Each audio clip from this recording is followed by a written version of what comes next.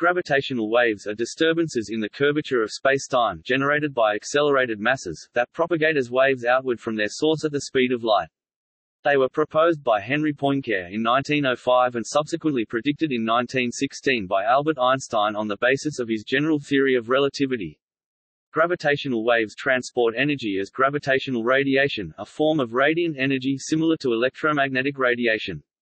Newton's law of universal gravitation, part of classical mechanics, does not provide for their existence, since that law is predicated on the assumption that physical interactions propagate instantaneously, at infinite speed, showing one of the ways the methods of classical physics are unable to explain phenomena associated with relativity. Gravitational wave astronomy is a branch of observational astronomy that uses gravitational waves to collect observational data about sources of detectable gravitational waves such as binary star systems composed of white dwarfs, neutron stars, and black holes, and events such as supernovae, and the formation of the early universe shortly after the Big Bang. In 1993, Russell A. Hulse and Joseph H. Taylor, Jr. received the Nobel Prize in Physics for the discovery and observation of the Hulse-Taylor binary pulsar, which offered the first indirect evidence of the existence of gravitational waves. On the 11th of February 2016, the LIGO and Virgo scientific collaboration announced they had made the first direct observation of gravitational waves. The observation was made 5 months earlier, on 14 September 2015, using the advanced LIGO detectors. The gravitational waves originated from a pair of merging black holes. After the initial announcement, the LIGO instruments detected 2 more confirmed, and 1 potential, gravitational wave events. In August 2017, the 2 LIGO instruments and the Virgo instrument observed a 4th gravitational wave from merging black holes, and a 5th gravitational wave from a binary neutron-star merger. Several other gravitational wave detectors are planned or under construction. In 2017, the Nobel Prize in Physics was awarded to Rainer Weiss, Kip Thorne and Barry Barish for their role in the direct detection of gravitational waves.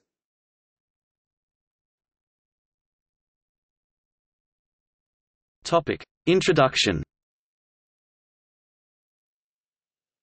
In Einstein's general theory of relativity, gravity is treated as a phenomenon resulting from the curvature of spacetime.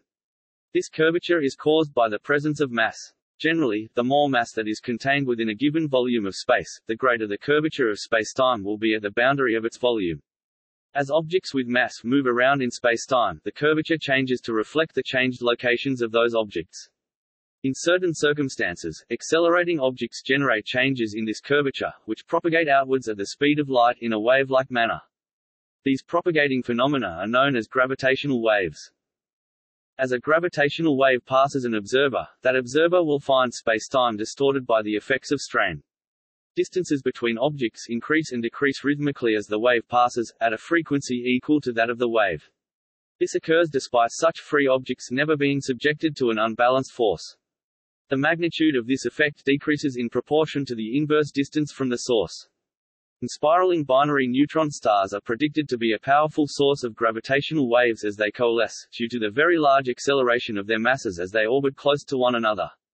However, due to the astronomical distances to these sources, the effects when measured on Earth are predicted to be very small, having strains of less than 1 part in 1020.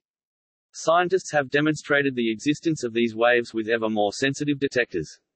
The most sensitive detector accomplished the task possessing a sensitivity measurement of about 1 part in 5 times 1022, as of 2012, provided by the LIGO and Virgo observatories. A space-based observatory, the Laser Interferometer Space Antenna, is currently under development by ESA.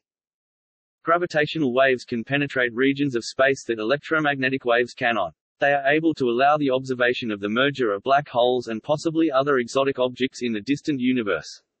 Such systems cannot be observed with more traditional means such as optical telescopes or radio telescopes, and so gravitational wave astronomy gives new insights into the working of the universe. In particular, gravitational waves could be of interest to cosmologists as they offer a possible way of observing the very early universe. This is not possible with conventional astronomy, since before recombination the universe was opaque to electromagnetic radiation. Precise measurements of gravitational waves will also allow scientists to test more thoroughly the general theory of relativity. In principle, gravitational waves could exist at any frequency. However, very low-frequency waves would be impossible to detect and there is no credible source for detectable waves of very high frequency. Stephen Hawking and Werner Israel list different frequency bands for gravitational waves that could plausibly be detected, ranging from 10⁻⁷ Hz up to 1011 Hz.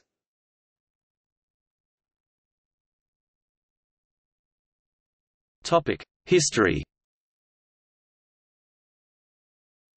The possibility of gravitational waves was discussed in 1893 by Oliver Heaviside using the analogy between the inverse square law in gravitation and electricity.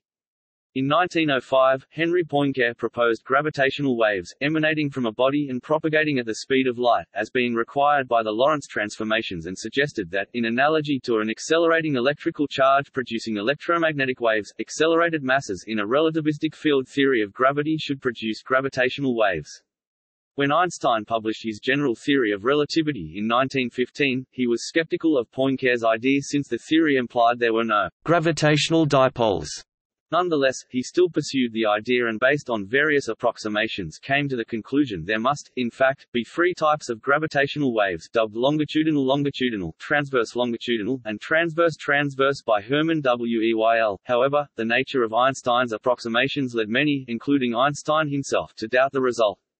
In 1922, Arthur Eddington showed that two of Einstein's types of waves were artifacts of the coordinate system he used, and could be made to propagate at any speed by choosing appropriate coordinates, leading Eddington to jest that they propagate at the speed of thought. This also cast doubt on the physicality of the third transverse type that Eddington showed always propagate at the speed of light regardless of coordinate system. In 1936, Einstein and Nathan Rosen submitted a paper to Physical Review in which they claimed gravitational waves could not exist in the full general theory of relativity because any such solution of the field equations would have a singularity. The journal sent their manuscript to be reviewed by Howard P. Robertson, who anonymously reported that the singularities in question were simply the harmless coordinate singularities of the employed cylindrical coordinates. Einstein, who was unfamiliar with the concept of peer review, angrily withdrew the manuscript, never to publish in Physical Review again. Nonetheless, his assistant Leopold Infeld, who had been in contact with Robertson, convinced Einstein that the criticism was correct, and the paper was rewritten with the opposite conclusion and published elsewhere. In 1956, Felix Pirani remedied the confusion caused by the use of various coordinate systems by rephrasing the gravitational waves in terms of the manifestly observable Riemann curvature tensor. At the time this work was mostly ignored because the community was focused on a different question, whether gravitational waves could transmit energy. This matter was settled by a thought experiment proposed by Richard Feynman during the first GR conference at Chapel Hill in 1957. In short, his argument, known as the sticky bead argument, notes that if one takes a rod with beads, then the effect of a passing gravitational wave would be to move the beads along the rod. Friction would then produce heat, implying that the passing wave had done work. Shortly after, Hermann Bondi, a former gravitational wave skeptic, published a detailed version of the sticky bead argument. After the Chapel Hill conference, Joseph Weber started designing and building the first gravitational wave detectors, now known as Weber bars. In 1969, Weber claimed to have detected the first gravitational waves, and by 1970 he was detecting signals regularly from the galactic center. However, the frequency of detection soon raised doubts on the validity of his observations, as the implied rate of energy loss of the Milky Way would drain our galaxy of energy on a timescale much shorter than its inferred age. These doubts were strengthened when, by the mid-1970s, repeated experiments from other groups building their own Weber bars across the globe failed to find any signals, and by the late 1970s general consensus was that Weber's results were spurious. In the same period, the first indirect evidence for the existence of gravitational waves was discovered. In 1974, Russell Allen Hulse and Joseph Houghton Taylor, Jr. discovered the first binary pulsar, a discovery that earned them the 1993 Nobel Prize in Physics. Pulsar timing observations over the next decade showed a gradual decay of the orbital period of the Hulse-Taylor pulsar that matched the loss of energy and angular momentum in gravitational radiation predicted by general relativity. This indirect detection of gravitational waves motivated further searches despite Weber's discredited result. Some groups continued to improve Weber's original concept, while others pursued the detection of gravitational waves using laser interferometers. The idea of using a laser interferometer to detect gravitational waves seems to have been floated by various people independently, including M. E. Gertzenstein and V. I. Pustovois in 1962, and Vladimir B. Braginsky in 1966. The first prototypes were developed in the 1970s by Robert L. Forward and Rainer Weiss. In the decades that followed, ever more sensitive instruments were constructed, culminating in the construction of GEO 600, LIGO, and Virgo. After years of producing null results, improved detectors became operational in 2015. LIGO made the first direct detection of gravitational waves on 14 September 2015. It was inferred that the signal, dubbed GW150914, originated from the merger of two black holes with masses 36 + 5 - 4m and 29 + 4 - 4m, resulting in a 62 + 4 - 4m black hole. This suggested that the gravitational wave signal carried the energy of roughly 3 solar masses, or about 5 × 1047 joules. A year earlier, it appeared LIGO might have been beaten to the punch when the BICEP-2 claimed that they had detected the imprint of gravitational waves in the cosmic microwave background.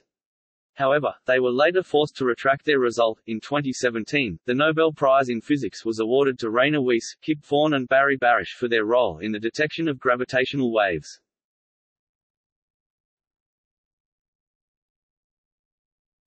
Topic: Effects of passing. Gravitational waves are constantly passing Earth, however, even the strongest have a minuscule effect and their sources are generally at a great distance. For example, the waves given off by the cataclysmic final merger of GW150914 reached Earth after traveling over a billion light-years, as a ripple in spacetime that changed the length of a 4 km LIGO arm by a thousandth of the width of a proton, proportionally equivalent to changing the distance to the nearest star outside the Solar System by one hair's width. This tiny effect from even extreme gravitational waves makes them observable on Earth only with the most sophisticated detectors. The effects of a passing gravitational wave, in an extremely exaggerated form, can be visualized by imagining a perfectly flat region of spacetime with a group of motionless test particles lying in a plane, e.g. the surface of a computer screen. As a gravitational wave passes through the particles along a line perpendicular to the plane of the particles, i.e. following the observer's line of vision into the screen, the particles will follow the distortion in spacetime, oscillating in a cruciform manner, as shown in the animations. The area enclosed by the test particles does not change and there is no motion along the direction of propagation. The oscillations depicted in the animation are exaggerated for the purpose of discussion. In reality, a gravitational wave has a very small amplitude, as formulated in linearized gravity. However, they help illustrate the kind of oscillations associated with gravitational waves as produced by a pair of masses in a circular orbit. In this case, the amplitude of the gravitational wave is constant, but its plane of polarization changes or rotates at twice the orbital rate, so the time-varying gravitational wave size, or periodic spacetime strain, exhibits a variation as shown in the animation. If the orbit of the masses is elliptical, then the gravitational wave's amplitude also varies with time according to Einstein's quadrupole formula. As with other waves, there are a number of characteristics used to describe a gravitational wave. Amplitude, usually denoted h, this is the size of the wave, the fraction of stretching or squeezing in the animation. The amplitude shown here is roughly h equals 0.5, or 50%. Gravitational waves passing through the Earth are many sextillion times weaker than this, h approximately equals 10⁻20. Frequency, usually denoted f, this is the frequency with which the wave oscillates, 1 divided by the amount of time between two successive maximum stretches or squeezes. Wavelength, usually denoted lambda, this is the distance along the wave between points of maximum stretch or squeeze. Speed, this is the speed at which a point on the wave, for example, a point of maximum stretch or squeeze, travels. For gravitational waves with small amplitudes, this wave speed is equal to the speed of light. C. The speed, wavelength, and frequency of a gravitational wave are related by the equation C equals lambda f, just like the equation for a light wave. For example, the animations shown here oscillate roughly once every 2 seconds. This would correspond to a frequency of 0.5 Hz, and a wavelength of about 600,000 km, or 47 times the diameter of the Earth. In the above example, it is assumed that the wave is linearly polarized with a plus polarization, written H+. Polarization of a gravitational wave is just like polarization of a light wave, except that the polarizations of a gravitational wave are 45 degrees apart, as opposed to 90 degrees. In particular, in a cross-polarized gravitational wave H times, the effect on the test particles would be basically the same, but rotated by 45 degrees, as shown in the second animation. Just as with light polarization, the polarizations of gravitational waves may also be expressed in terms of circularly polarized waves. Gravitational waves are polarized because of the nature of their source.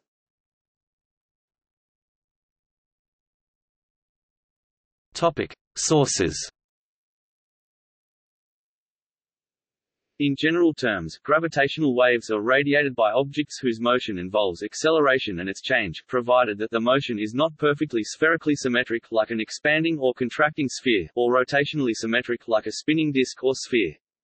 A simple example of this principle is a spinning dumbbell. If the dumbbell spins around its axis of symmetry, it will not radiate gravitational waves. If it tumbles end over end, as in the case of two planets orbiting each other, it will radiate gravitational waves.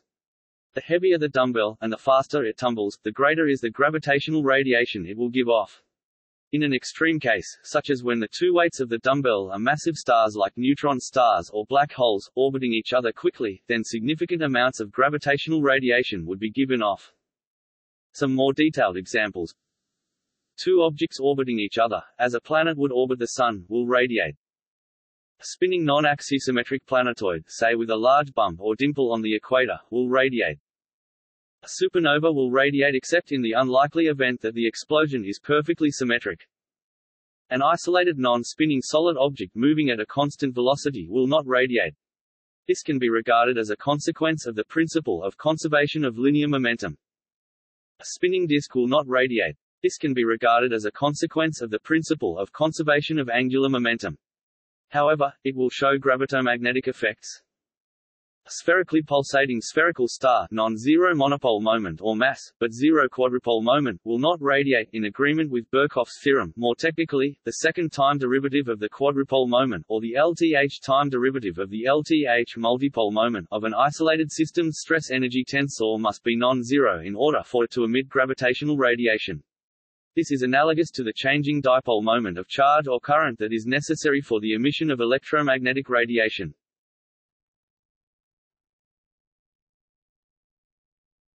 Topic: Binaries. Gravitational waves carry energy away from their sources and, in the case of orbiting bodies, this is associated with an in-spiral or decrease in orbit. Imagine for example a simple system of two masses, such as the Earth-Sun system, moving slowly compared to the speed of light in circular orbits. Assume that these two masses orbit each other in a circular orbit in the xy plane. To a good approximation, the masses follow simple Keplerian orbits. However, such an orbit represents a changing quadrupole moment. That is, the system will give off gravitational waves. In theory, the loss of energy through gravitational radiation could eventually drop the Earth into the Sun. However, the total energy of the Earth orbiting the Sun, kinetic energy plus gravitational potential energy, is about 1.14 times 1036 joules, of which only 200 watts joules per second is lost through gravitational radiation, leading to a decay in the orbit by about 1 times 10⁻15 meters per day, or roughly the diameter of a proton.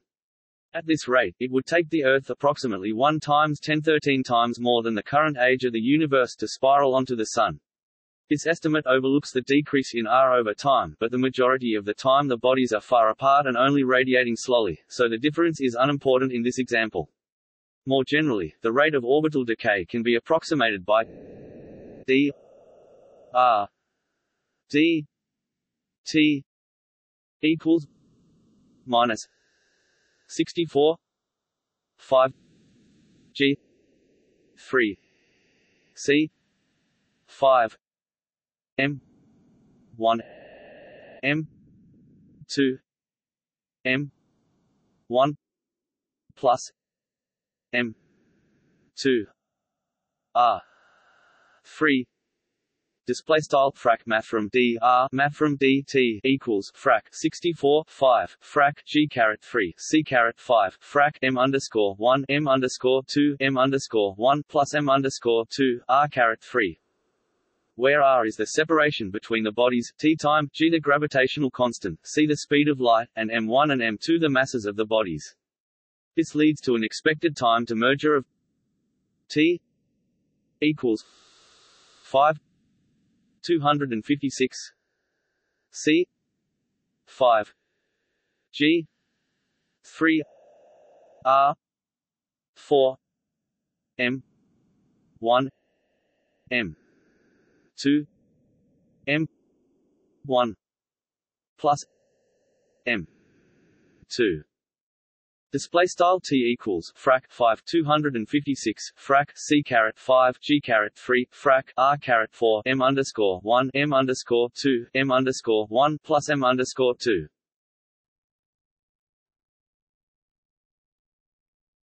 Topic: Compact binaries. Compact stars like white dwarfs and neutron stars can be constituents of binaries. For example, a pair of solar mass neutron stars in a circular orbit at a separation of 1.89 times 108 meters, 189,000 kilometers, has an orbital period of 1000 seconds and an expected lifetime of 1.30 times 1013 seconds, or about 414,000 years. Such a system could be observed by LISA if it were not too far away. A far greater number of white dwarf binaries exist with orbital periods in this range. White dwarf binaries have masses in the order of the Sun, and diameters in the order of the Earth. They cannot get much closer together than 10,000 kilometers before they will merge and explode in a supernova, which would also end the emission of gravitational waves. Until then, their gravitational radiation would be comparable to that of a neutron star binary. When the orbit of a neutron star binary has decayed to 1.89 times 106 meters, 1,890 kilometers, its remaining lifetime is about 130,000 seconds or 36 hours. The orbital frequency will vary from 1 orbit per second at the start, to 918 orbits per second when the orbit has shrunk to 20 kilometers at merger. The majority of gravitational radiation emitted will be at twice the orbital frequency. Just before merger, the inspiral could be observed by LIGO if such a binary were close enough. LIGO has only a few minutes to observe this merger out of a total orbital lifetime that may have been billions of years. Late August 2017, LIGO and Virgo observed the first binary neutron star inspiral in GW 170817, and 70 observatories collaborated to detect the electromagnetic counterpart, a kilonova, in the galaxy NGC 4993, 40 megaparsecs away, emitting a short gamma-ray burst, GRB 170817A, seconds after the merger, followed by a longer optical transient at 2017 GFO, powered by R-process nuclei. Advanced LIGO detectors should be able to detect such events up to 200 megaparsecs away. Within this range of the order 40 events are expected per year.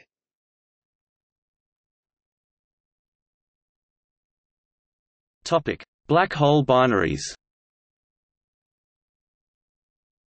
Black hole binaries emit gravitational waves during their inspiral, merger, and ring-down phases. The largest amplitude of emission occurs during the merger phase, which can be modeled with the techniques of numerical relativity. The first direct detection of gravitational waves, GW 150914, came from the merger of two black holes.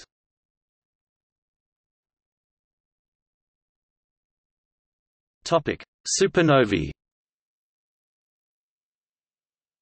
A supernova is a transient astronomical event that occurs during the last stellar evolutionary stages of a massive star's life, whose dramatic and catastrophic destruction is marked by one final titanic explosion. This explosion can happen in one of many ways, but in all of them a significant proportion of the matter in the star is blown away into the surrounding space at extremely high velocities, up to 10% of the speed of light. Unless there is perfect spherical symmetry in these explosions, i.e., unless matter is spewed out evenly in all directions, there will be gravitational radiation from the explosion.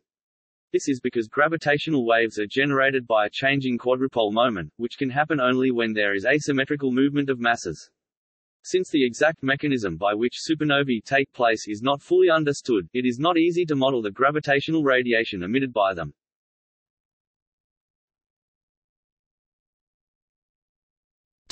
Spinning neutron stars. As noted above, a mass distribution will emit gravitational radiation only when there is spherically asymmetric motion among the masses. A spinning neutron star will generally emit no gravitational radiation because neutron stars are highly dense objects with a strong gravitational field that keeps them almost perfectly spherical. In some cases, however, there might be slight deformities on the surface called mountains, which are bumps extending no more than 10 centimeters (4 inches) above the surface, that make the spinning spherically asymmetric. This gives the star a quadrupole moment that changes with time, and it will emit gravitational waves until the deformities are smoothed out.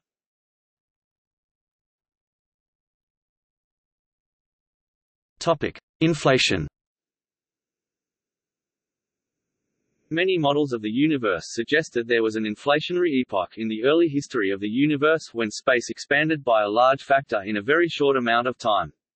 If this expansion was not symmetric in all directions, it may have emitted gravitational radiation detectable today as a gravitational wave background. This background signal is too weak for any currently operational gravitational wave detector to observe, and it is thought it may be decades before such an observation can be made.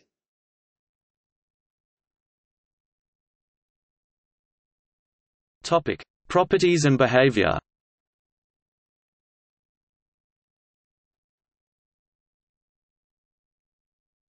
Topic: Energy, momentum, and angular momentum.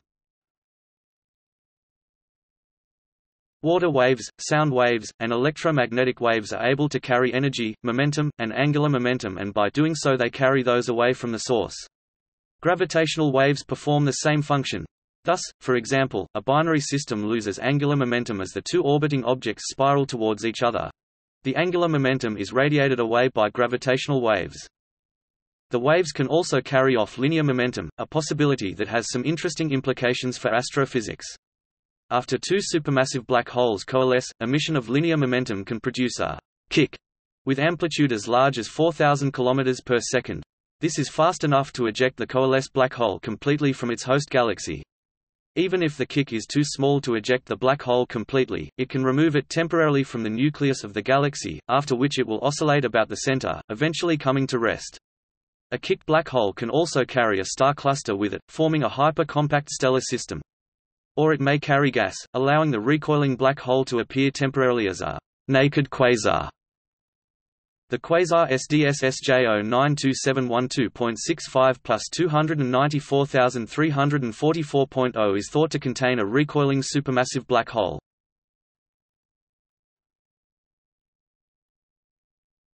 Topic: Redshifting. Like electromagnetic waves, gravitational waves should exhibit shifting of wavelengths due to the relative velocities of the source and observer, but also due to distortions of space-time, such as cosmic expansion. This is the case even though gravity itself is a cause of distortions of space-time. Redshifting of gravitational waves is different from redshifting due to gravity. Topic: Quantum gravity, wave-particle aspects, and graviton. In the framework of quantum field theory, the graviton is the name given to a hypothetical elementary particle speculated to be the force carrier that mediates gravity. However, the graviton is not yet proven to exist, and no scientific model yet exists that successfully reconciles general relativity, which describes gravity, and the Standard Model, which describes all other fundamental forces. Attempts, such as quantum gravity, have been made, but are not yet accepted. If such a particle exists, it is expected to be massless, because the gravitational force appears to have unlimited range, and must be a spin-2 boson. It can be shown that any massless spin-2 field would give rise to a force indistinguishable from gravitation, because a massless spin-2 field must couple to interact with the stress-energy tensor in the same way that the gravitational field does. Therefore, if a massless spin-2 particle were ever discovered, it would be likely to be the graviton without further distinction from other massless spin-2 particles. Such a discovery would unite quantum theory with gravity. Topic: Significance for study of the early universe. Due to the weakness of the coupling of gravity to matter, gravitational waves experience very little absorption or scattering, even as they travel over astronomical distances. In particular, gravitational waves are expected to be unaffected by the opacity of the very early universe. In these early phases, space had not yet become transparent, so observations based upon light, radio waves, and other electromagnetic radiation that far back into time are limited or unavailable. Therefore, gravitational waves are expected in principle to have the potential to provide a wealth of observational data about the very early universe.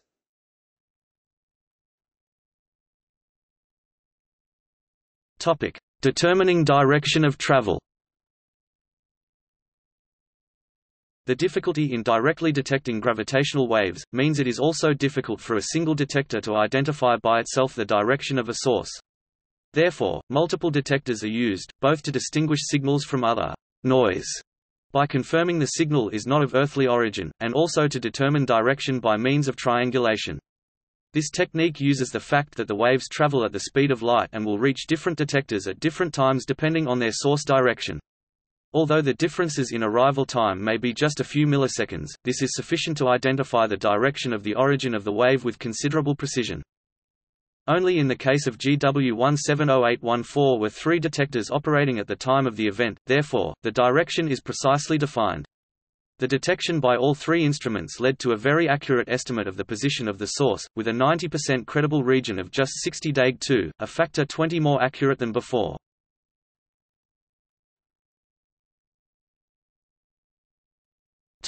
Gravitational wave astronomy. During the past century, astronomy has been revolutionized by the use of new methods for observing the universe. Astronomical observations were originally made using visible light. Galileo Galilei pioneered the use of telescopes to enhance these observations. However, visible light is only a small portion of the electromagnetic spectrum, and not all objects in the distant universe shine strongly in this particular band.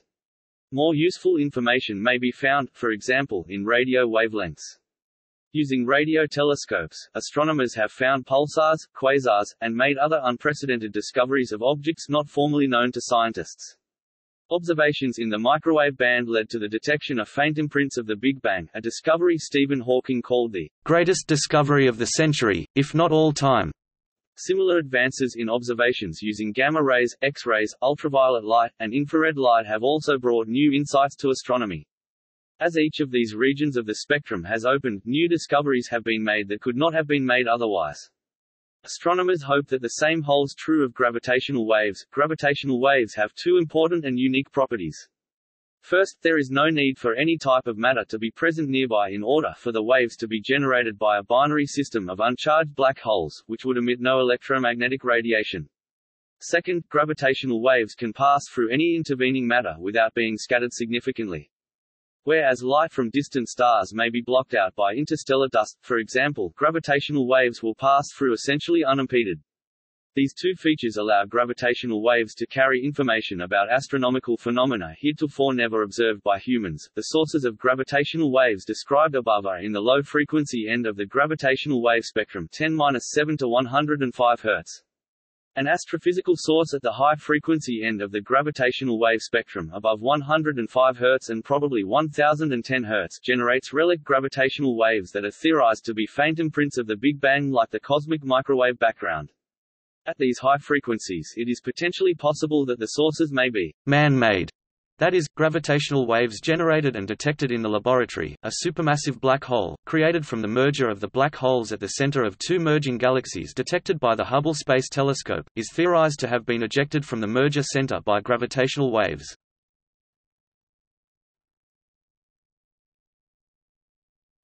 Topic: Detection.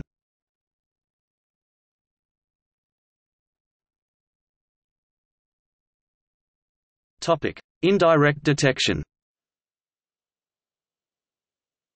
Although the waves from the Earth-Sun system are minuscule, astronomers can point to other sources for which the radiation should be substantial. One important example is the Hulse-Taylor binary, a pair of stars, one of which is a pulsar. The characteristics of their orbit can be deduced from the Doppler shifting of radio signals given off by the pulsar. Each of the stars is about 1.4 m and the size of their orbits is about 1/75 of the Earth-Sun orbit, just a few times larger than the diameter of our own Sun. The combination of greater masses and smaller separation means that the energy given off by the Hulse-Taylor binary will be far greater than the energy given off by the Earth-Sun system, roughly 1022 times as much. The information about the orbit can be used to predict how much energy, and angular momentum, would be radiated in the form of gravitational waves. As the binary system loses energy, the stars gradually draw closer to each other, and the orbital period decreases. The resulting trajectory of each star is an inspiral, a spiral with decreasing radius.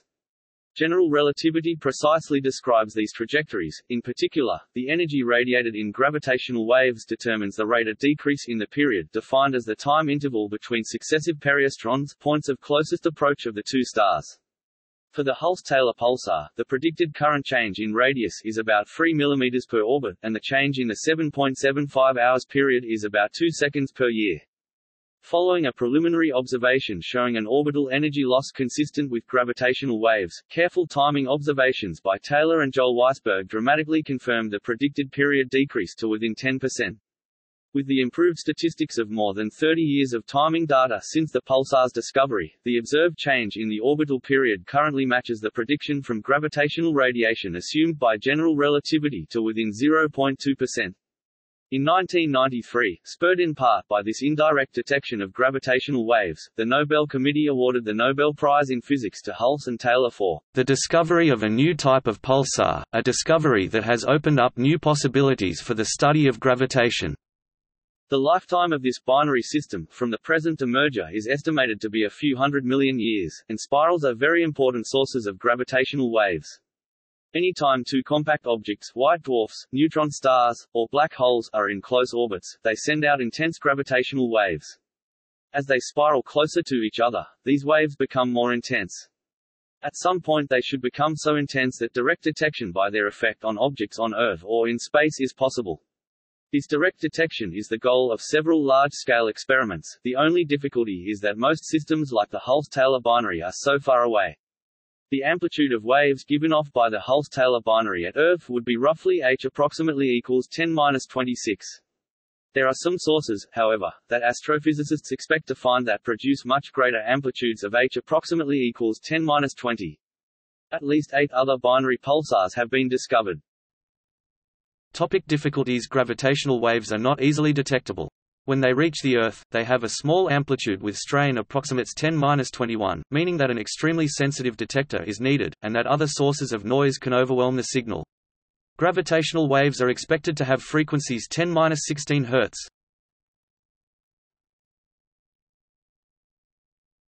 Topic: ground-based detectors. Though the Hulse-Taylor observations were very important, they give only indirect evidence for gravitational waves.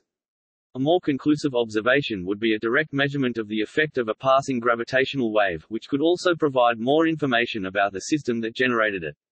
Any such direct detection is complicated by the extraordinarily small effect the wave would produce on a detector. The amplitude of a spherical wave will fall off as the inverse of the distance from the source, the 1r term in the formulas for h above. Thus, even waves from extreme systems like merging binary black holes die out to very small amplitudes by the time they reach the Earth. Astrophysicists expect that some gravitational waves passing the Earth may be as large as h approximately equals 10⁻20, but generally no bigger.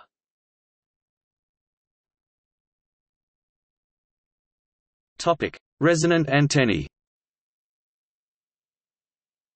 A simple device theorized to detect the expected wave motion is called a Weber bar, a large, solid bar of metal isolated from outside vibrations. This type of instrument was the first type of gravitational wave detector. Strains in space due to an incident gravitational wave excite the bar's resonant frequency and could thus be amplified to detectable levels. Conceivably, a nearby supernova might be strong enough to be seen without resonant amplification. With this instrument, Joseph Weber claimed to have detected daily signals of gravitational waves. His results, however, were contested in 1974 by physicists Richard Garwin and David Douglas. Modern forms of the Weber bar are still operated, cryogenically cooled, with superconducting quantum interference devices to detect vibration. Weber bars are not sensitive enough to detect anything but extremely powerful gravitational waves. Minigrail is a spherical gravitational wave antenna using this principle. It is based at Leiden University, consisting of an exactingly machined 1,150 kg sphere cryogenically cooled to 20 millikelvins. The spherical configuration allows for equal sensitivity in all directions, and is somewhat experimentally simpler than larger linear devices requiring high vacuum. Events are detected by measuring deformation of the detector sphere. Minigrail is highly sensitive in the 2 to 4 kHz range, suitable for detecting gravitational waves from rotating neutron star instabilities or small black hole mergers. There are currently 2 detectors focused on the higher end of the gravitational wave spectrum, 10⁻7 to 105 Hz, one at University of Birmingham, England, and the other at INFN Genoa, Italy. A third is under development at Chongqing University, China. The Birmingham detector measures changes in the polarization state of a microwave beam circulating in a closed loop about 1 meter across. Both detectors are expected to be sensitive to periodic spacetime strains of h approximately 2 × 10⁻13 square root hz, given as an amplitude spectral density. The INFN Genoa detector is a resonant antenna consisting of two coupled spherical superconducting harmonic oscillators a few centimeters in diameter. The oscillators are designed to have, when uncoupled, almost equal resonant frequencies. The system is currently expected to have a sensitivity to periodic spacetime strains of h approximately 2 × 10⁻17 square root hz, with an expectation to reach a sensitivity of h approximately 2 × 10⁻20 square root hz. The Chongqing University detector is planned to detect relic high-frequency gravitational waves with the predicted typical parameters approximately 1011 Hz, 100 GHz, and h approximately 10⁻30 to 10⁻32.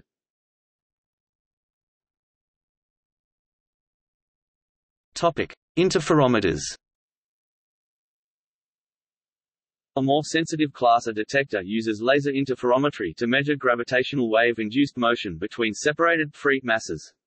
This allows the masses to be separated by large distances, increasing the signal size. A further advantage is that it is sensitive to a wide range of frequencies, not just those near a resonance as is the case for Weber bars.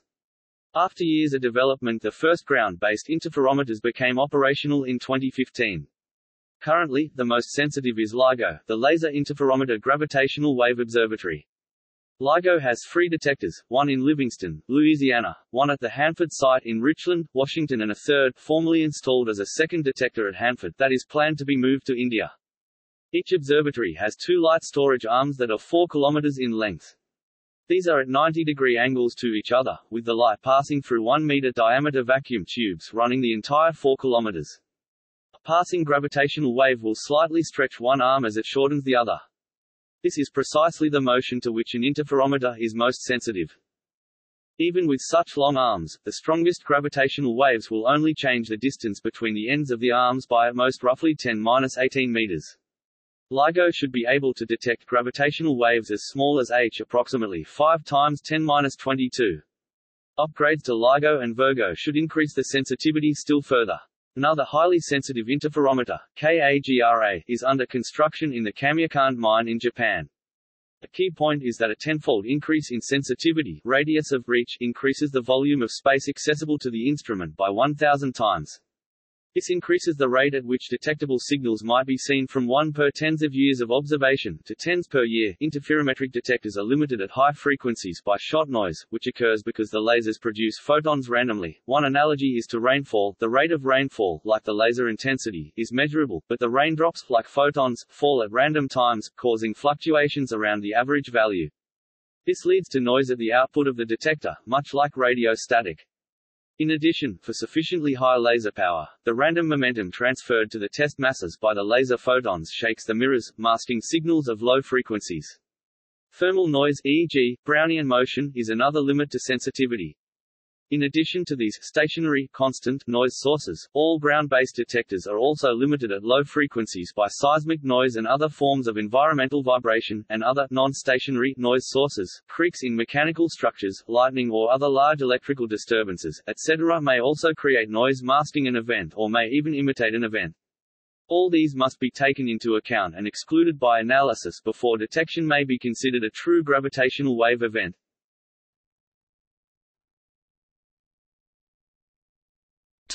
Einstein at home. The simplest gravitational waves are those with constant frequency. The waves given off by a spinning, non-axisymmetric neutron star would be approximately monochromatic, a pure tone in acoustics.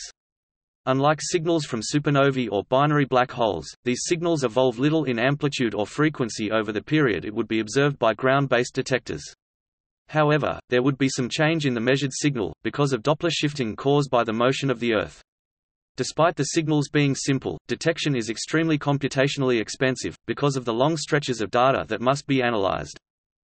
The Einstein at Home project is a distributed computing project similar to SETI at Home intended to detect this type of gravitational wave.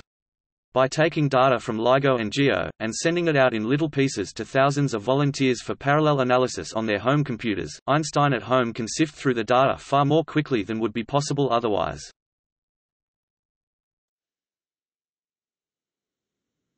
Topic: Space-based interferometers. Space-based interferometers, such as LISA and DECIGO, are also being developed. LISA's design calls for 3 test masses forming an equilateral triangle, with lasers from each spacecraft to each other spacecraft forming 2 independent interferometers. LISA is planned to occupy a solar orbit trailing the Earth, with each arm of the triangle being 5 million kilometers. This puts the detector in an excellent vacuum far from Earth-based sources of noise, though it will still be susceptible to heat, shot noise, and artifacts caused by cosmic rays and solar wind.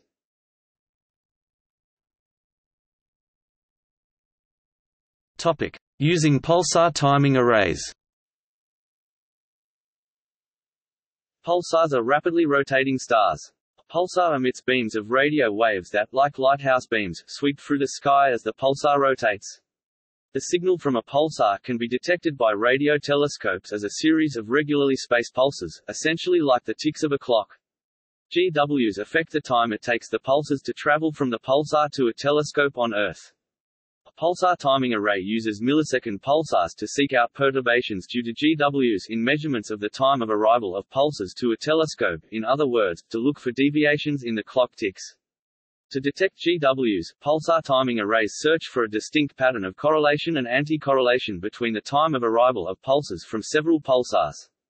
Although pulsar pulses travel through space for hundreds or thousands of years to reach us, pulsar timing arrays are sensitive to perturbations in their travel time of much less than a millionth of a second. The principal source of GWs to which pulsar timing arrays are sensitive are supermassive black hole binaries, that form from the collision of galaxies. In addition to individual binary systems, pulsar timing arrays are sensitive to a stochastic background of GWs made from the sum of GWs from many galaxy mergers. Other potential signal sources include cosmic strings and the primordial background of GWs from cosmic inflation. Globally there are 3 active pulsar timing array projects. The North American Nanohertz Observatory for Gravitational Waves uses data collected by the Arecibo Radio Telescope and Green Bank Telescope. The Australian Parkes Pulsar Timing Array uses data from the Parkes Radio Telescope. The European Pulsar Timing Array uses data from the 4 largest telescopes in Europe, the Lovell Telescope, the Westerbork Synthesis Radio Telescope, the Effelsberg Telescope and the Nankai Radio Telescope. These 3 groups also collaborate under the title of the International Pulsar Timing Array Project.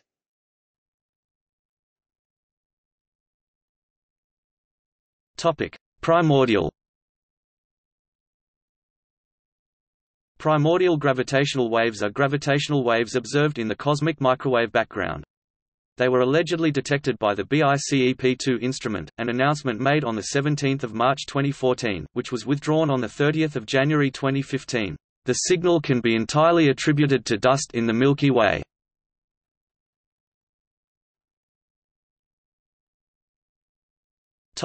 LIGO and Virgo observations. On the 11th of February 2016, the LIGO collaboration announced the first observation of gravitational waves, from a signal detected at 9 hours 50 minutes and 45 seconds Greenwich Mean Time on 14 September 2015 of 2 black holes with masses of 29 and 36 solar masses merging about 1.3 billion light-years away.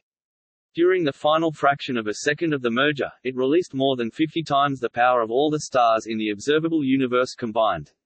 The signal increased in frequency from 35 to 250 Hz over 10 cycles 5 orbits as it rose in strength for a period of 0.2 seconds. The mass of the new merged black hole was 62 solar masses. Energy equivalent to 3 solar masses was emitted as gravitational waves. The signal was seen by both LIGO detectors in Livingston and Hanford, with a time difference of 7 milliseconds due to the angle between the 2 detectors and the source. The signal came from the southern celestial hemisphere, in the rough direction of but much further away than the Magellanic Clouds. The confidence level of this being an observation of gravitational waves was 99.99994%. Since then LIGO and Virgo have reported more gravitational wave observations from merging black hole binaries. On 16 October 2017, the LIGO and Virgo collaborations announced the first-ever detection of gravitational waves originating from the coalescence of a binary neutron star system. The observation of the GW170817 transient, which occurred on 17 August 2017, allowed for constraining the masses of the neutron stars involved between 0.86 and 2.26 solar masses. Further analysis allowed a greater restriction of the mass values to the interval 1.17 to 1.60 solar masses, with the total system mass measured to be 2.73 to 2.78 solar masses. The inclusion of the Virgo detector in the observation effort allowed for an improvement of the localization of the source by a factor of 10. This in turn facilitated the electromagnetic follow-up of the event. In contrast to the case of binary black hole mergers, binary neutron-star mergers were expected to yield an electromagnetic counterpart, that is, a light signal associated with the event. A gamma-ray burst GRB 170817A was detected by the Fermi Gamma Ray Space Telescope, occurring 1.7 seconds after the gravitational wave transient. The signal, originating near the galaxy NGC 4993, was associated with the neutron star merger. This was corroborated by the electromagnetic follow-up of the event, at 2017 GFO, involving 70 telescopes and observatories and yielding observations over a large region of the electromagnetic spectrum which further confirmed the neutron star nature of the merged objects and the associated kilonova.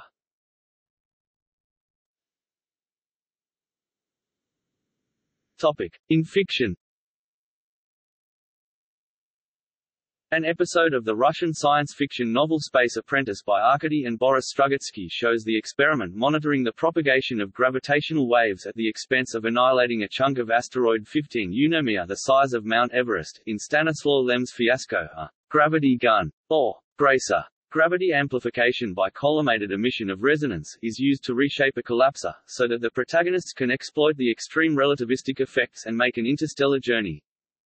In Greg Egan's Diaspora, the analysis of a gravitational wave signal from the inspiral of a nearby binary neutron star reveals that its collision and merger is imminent, implying a large gamma-ray burst is going to impact the Earth. In Lou Sixon's Remembrance of Earth's Past series, gravitational waves are used as an interstellar broadcast signal which serves as a central plot point in the conflict between civilizations within the galaxy. See also